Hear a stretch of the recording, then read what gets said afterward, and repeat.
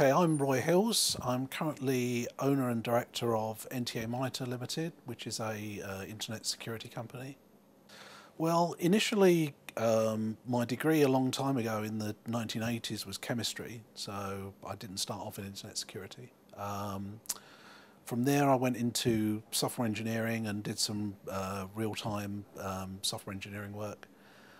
From there, I worked for an internet service provider, doing ISP work. I was the director of internet service provider, and it was from there that I eventually got into internet security. So this was in the early 90s. I was with the internet service provider from about 92 till 95, and they were taken over by an American ISP, and me and the other director decided to form an internet security services company, which is where I am now.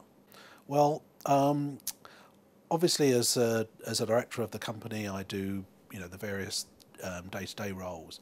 I'm also involved with training and lecturing. I'm a visiting lecturer at the University of Greenwich. I would say probably the best part of my role is the lecturing side. So I lecture on a degree module in penetration testing, and that's one of the things that I really like to do. My best advice would be to say, look at what companies in the industry are looking for.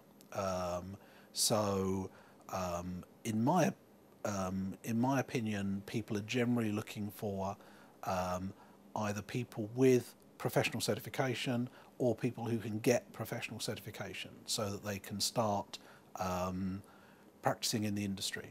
A lot of people look at getting vendor qualifications, maybe Cisco CCNA or EC Council, CEH, but typically most employers are looking for people to get certifications that will enable them to actually start practicing in the industry.